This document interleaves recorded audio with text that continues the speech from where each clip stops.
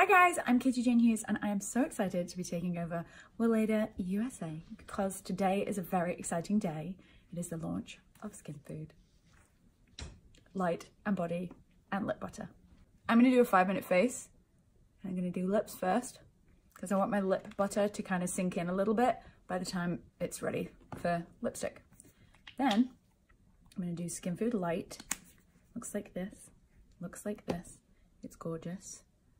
It's a little bit sheerer and less kind of glossy than Skin Food Original Rich. And it's definitely beautiful under makeup. I always start on the high points of the face, pressing it in. And then I'm going to go on with some concealer.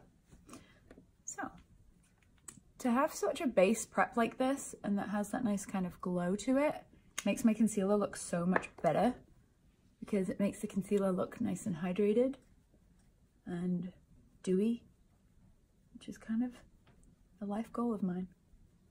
Always will be. So I'm just pressing it in with a brush. You can see that it's helping to sheer down the concealer just a little bit, which I love because you still get the opacity from the concealer, but you get like this lovely gleaming glow from the Skin Food Light.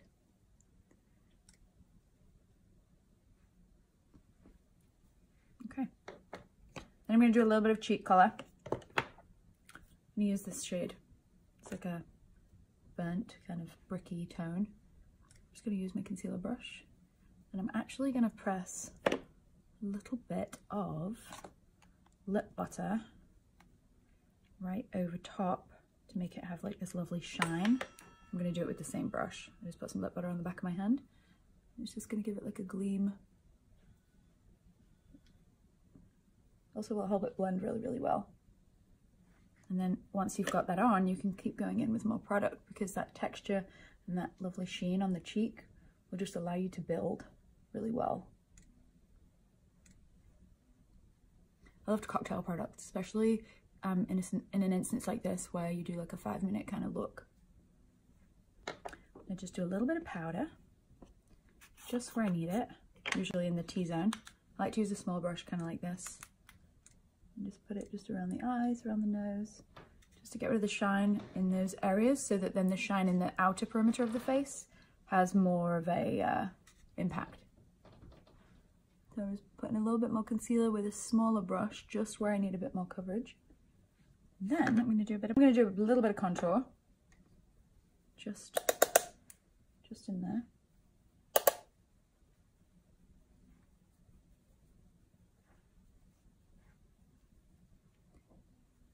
Just in the hollows of the cheek, a little bit on the edge of the nose, a little bit into the hairline.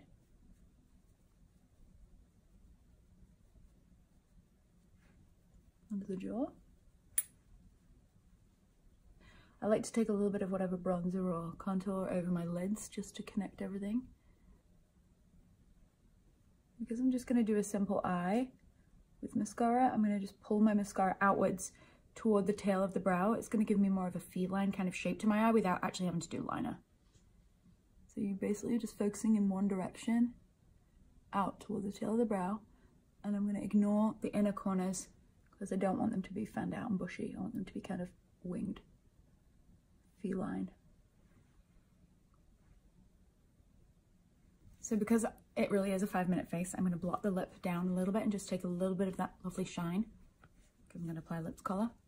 If you wanted to put a lip color straight over the texture that I just had, it's going to sheer it down a little bit, which is totally fine. It's more just a preference thing.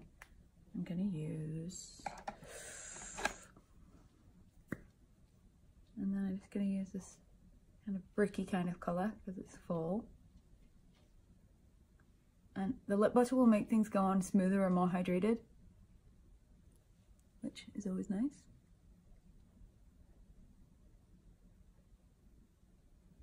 I like to press a lip color in to just give it a lived-in kind of feel. And then I'll take a Q-tip and just skim the edges in case any went in zones that I don't want.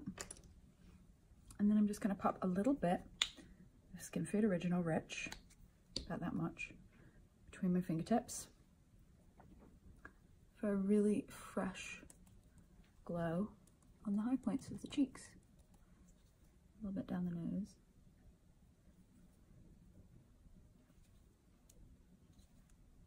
A little bit on the chin. Anywhere where you want like a highlighter kind of sheen.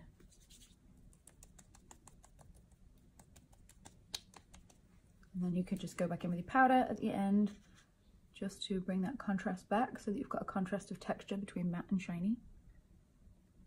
Whenever you go anywhere near shiny texture with powder, you just want to blot and not rub. Because if you rub, you'll risk messing up the texture of, or the blend of the two textures.